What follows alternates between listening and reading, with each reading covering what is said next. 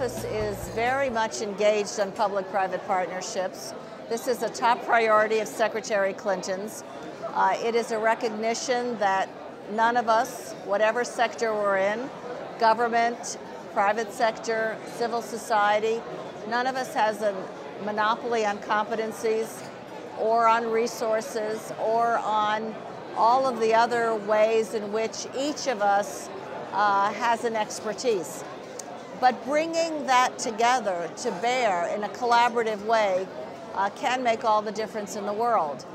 We have many, many strategic partnerships with the private sector.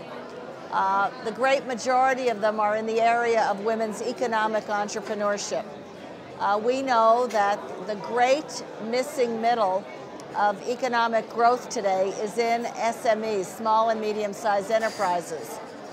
It is very much in the interest of any country that wants to grow its economy, create jobs, or any business that wants to have a viable market to invest in women's entrepreneurship.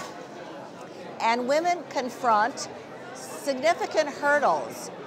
They confront barriers that have to do with training, networks, mentoring, the kinds of capacity building elements that are essential to their being successful business people. They especially have a huge deficit when it comes to access to markets, as well as access to capital. So we've been working with the private sector in very significant ways to address those significant hurdles. For example, in access to markets, we know that many major companies want to do business locally in the emerging market where they have a business.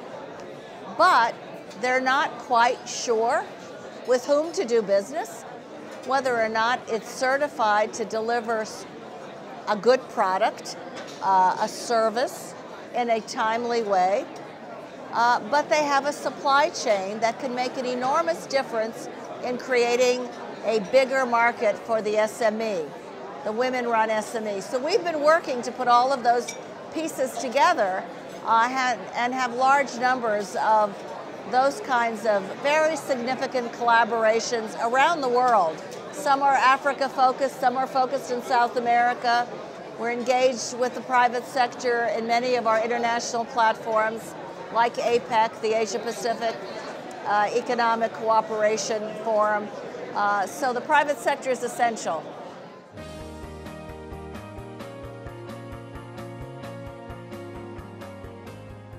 I've seen an increase, to be sure, but there's also a huge increase in the mountain of data and evidence today that says to the private sector, this is a place where you need to become involved.